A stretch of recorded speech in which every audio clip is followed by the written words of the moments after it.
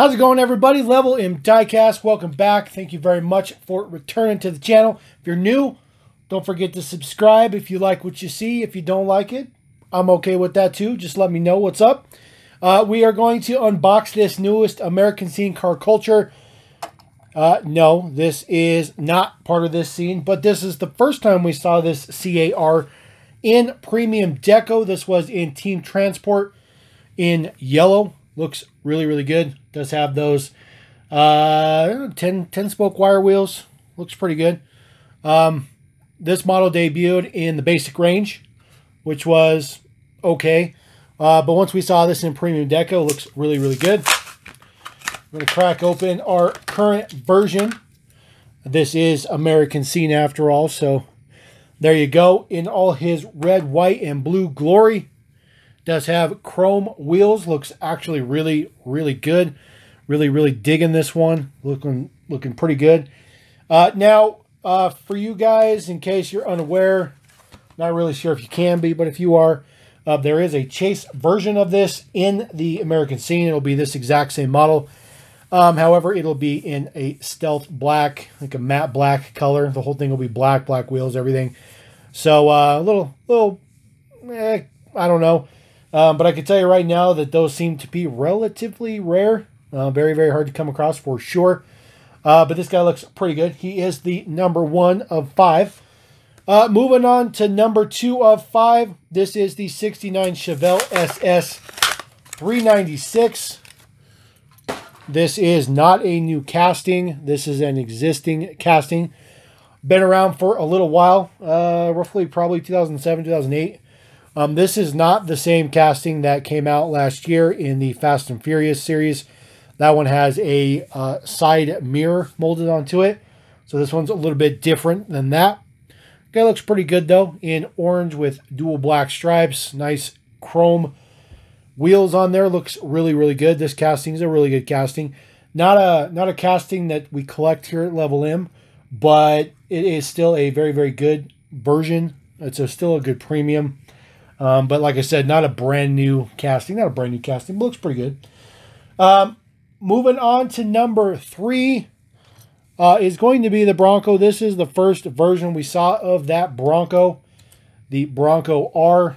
This came out in Hyper Haulers last year as a brand new model. Brand new casting. The guy looks pretty good. Looks pretty good. This next one we're going to take a look at, number 3 of 5. This guy is a completely different flavor, bringing a whole different style to American Scene.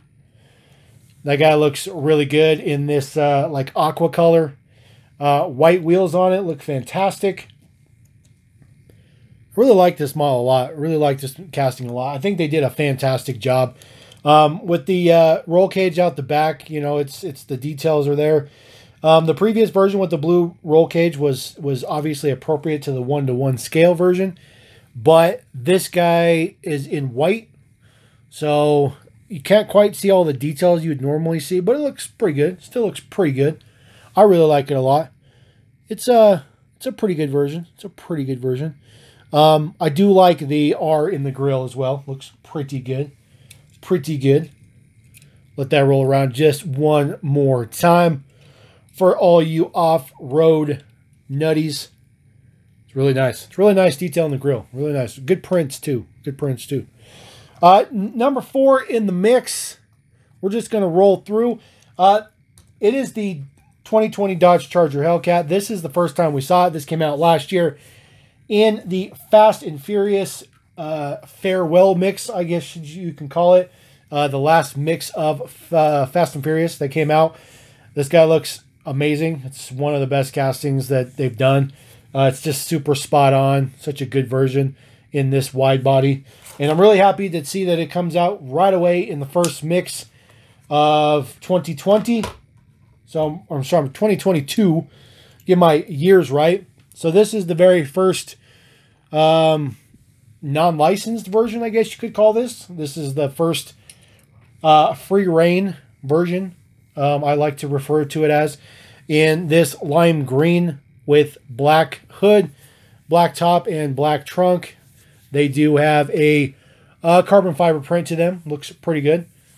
I think the casting details pop out a little bit better when it's not black. You can kind of see the details that are there and, you know, just see how good of a casting it really is. Looks pretty good. Looks pretty good.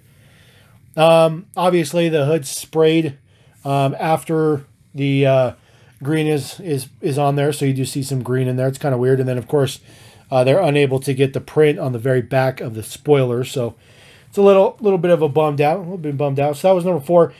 Rolling out into the mix, number 5. This is the Tesla Roadster, the brand spanking new Tesla Roadster.